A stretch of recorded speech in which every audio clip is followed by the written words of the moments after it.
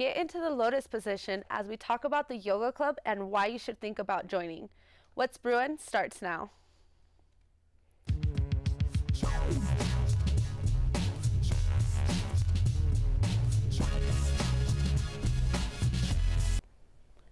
Welcome to What's Bruin. I'm your host, Stephanie Hernandez. Did you need some way to relax as the stress of the holiday season and school add up? We talked to the former president of the yoga club, Stephanie Walker, about the club and how it can help out and get peace of mind during the busiest time of the year.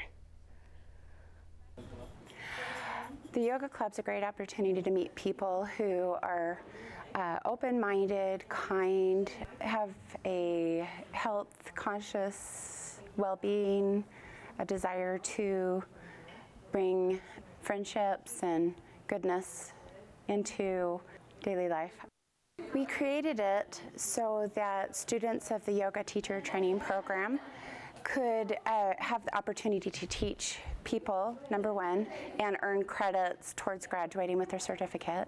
The other reason we created it was to introduce yoga to students on the campus so that they could discover the wonderful benefits of yoga, including a restful mind, clarity and focus to do well in their classes, and just peace.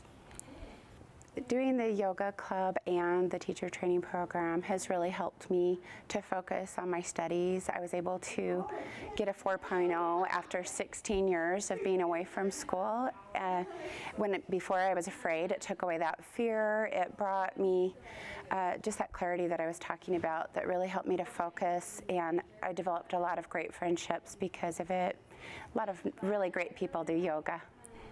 That sounds like a great way to not only stay healthy and relieve stress, but also make plenty of new friends.